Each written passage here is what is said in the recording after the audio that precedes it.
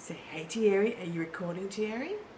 Okay, so we have just had our garage sale today and it was a very successful sale, and I have done a video on that because there was a little bit of excitement with the visitor of a snake and all sorts of things, so I will link that one down below. But I just wanted to say it feels so good to get rid of stuff, doesn't it, Cohen? Yeah. I'm just like bouncing off the walls. I'm really happy. I feel light and free, and I just want to keep getting rid of more stuff now, but we don't really have much more stuff to get rid of. But in saying this, what I wanted to do is, Thierry's looking at me with a funny face. Do you think I'm going to get rid of your stuff, buddy?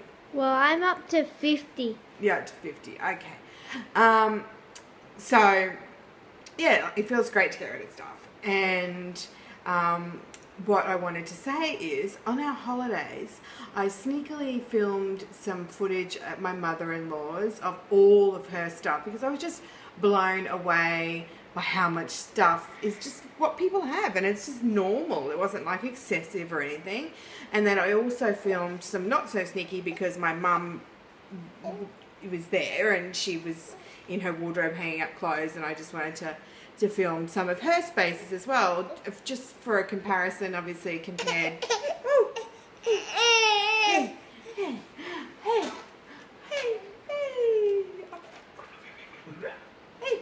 I just wanted to compare her space to my space and just show the difference, how stark it is, because yeah, I'm really enjoying this not so much stuff, minimalist sort of style that's happening at the moment. So yeah, and I didn't know how much I enjoyed it until our holidays and I went to these places. So I'll insert a couple of clips and just show you what I mean by normal amounts of stuff. Yeah, so thank you so much for watching. I'm feeling really good after getting rid of stuff. So tip for you, get rid of stuff and you feel really good. Okay, buddy. Say bye.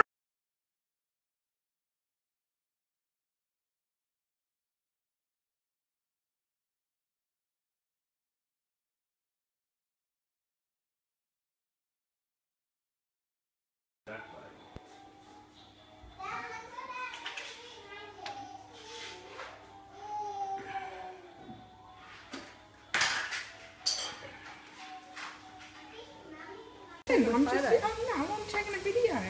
I'll do a video of how much stuff you got.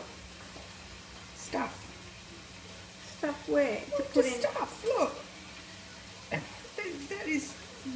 How can you possibly use that many pairs of tongs and that many spoons and that many stuff? My tongs are always missing. And then over here in this drawer here.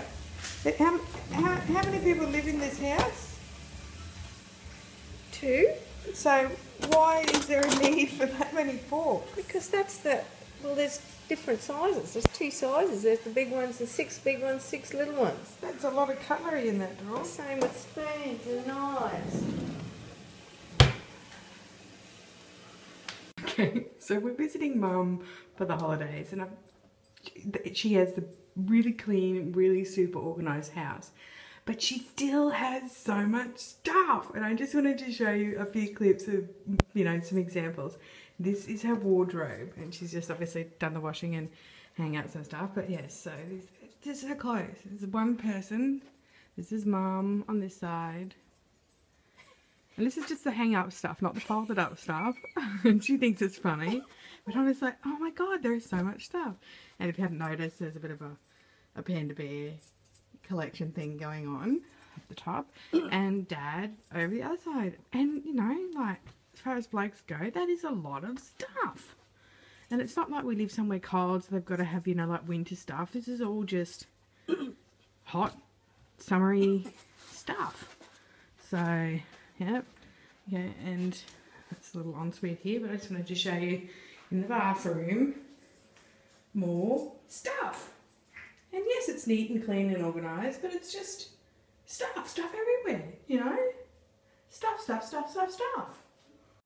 again, more stuff. And I'm just sort of wondering, is it me? Am I the only person that just like can't handle stuff? Because, yeah, there's stuff everywhere.